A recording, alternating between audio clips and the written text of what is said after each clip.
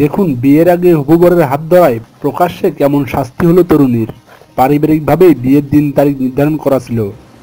আধুনিক সমাজের হিসেব নিকেশে খুব স্বাভাবিকই হয়তো এমন পরিস্থিতিতে একসাথে ঘুরে বেড়ানো, কিন্তু রক্ষণশীল সমাজ ব্যবস্থায় এমন ঘটনা শাস্তিযোগ্য অপরাধ।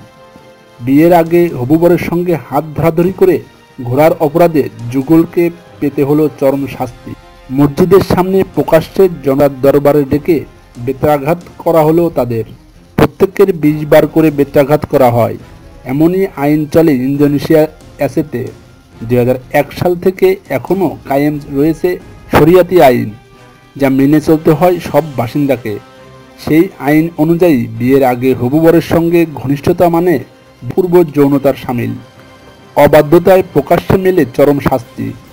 সেটা জেনেও আবেগের বশেই একে অপরের সঙ্গে একটু ঘনিষ্ঠ হয়েছিল এই যুগল। কিন্তু এক প্রতিবেশী সেই দৃশ্য দেখে ফেলেন, সঙ্গে সঙ্গে নালিশ জানায় মসজিদে। ব্যাস, আর রক্ষা নেই, ডাকা হয় জনতার দরবার। সেখানেই বেত্রাঘাত শাস্তি। শাস্তি হিসেবে বেত্রাঘাত করার আইন ইন্দোনেশিয়া ছাড়াও মুসলিম বিশ্বের ইরান, সুদান, সৌদি আরব, মালদ্বীপ, মালয়েশিয়া, সিঙ্গাপুর ও ব্রুনেইও বিভিন্ন অংশে চালু রয়েছে।